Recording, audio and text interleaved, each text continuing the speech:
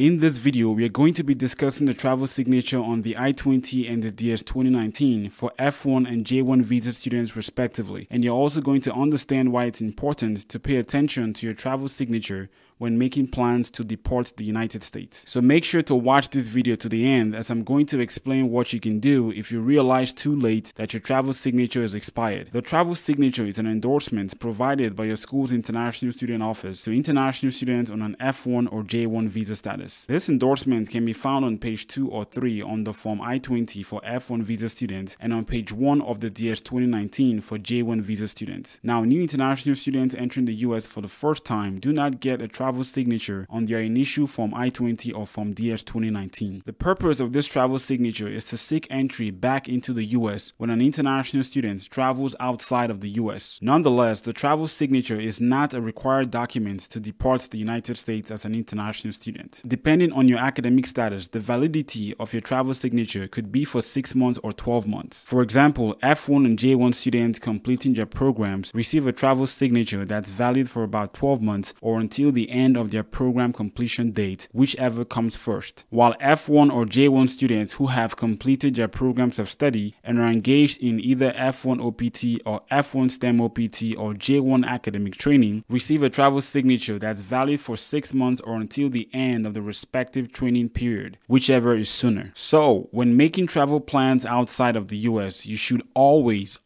ensure that the travel signature on your I-20 or DS-2019 will be valid on the day you plan to return to the US. Otherwise, you should obtain a new travel signature from your school's international office before you depart the United States. Now, a quite common scenario F1 and J1 international students find themselves in is forgetting to obtain a travel signature before traveling outside of the US. So what can you do if you realize that you departed the US with an expired travel signature? Well, if you find yourself in this predicament, you got two options. Your first option will be to contact your school's international student office and request that a new I-20 or DS-2019 with an updated travel signature be mailed to your international address. Now, this would only make sense if you have enough time to receive your updated travel signature before embarking on your return trip to the US. If this is not the case, then you might want to consider delaying your return trip to the US until you've received your updated travel signature. Now, just for a quick note, at the time of making this video, due to the ongoing pandemic, F1 international students do not need to have an originally signed form I-20 in order to enter the US, as they can do so with an electronically signed form I-20. But this is subject to change at any time. Now, option number 2 is quite risky, as you may be denied entry into the US, but you could proceed to travel to the US and seek entry with this expired travel signature. And in some instances, this may be your only option, as is the case with some international students who find out at the port of entry that their travel signature was expired before their departure from the US. Now, with this option, if a US customs officer admits you into the US, you'll be given a form called the I-515A. This form is a notice that requires you to correct the entry deficiencies determined upon your arrival to the US within 30 days of your entry. For F1 and J1 international students entering the US with an expired travel signature, you will be required to obtain a valid travel signature on your I-20 or DS-2019 respectively, and send that to the Student Exchange Visitor Program (SEVP), as well as all the documents listed on your form I-515A. Now, if you've received the form I-515A, it's best to contact your school's international student office as soon as possible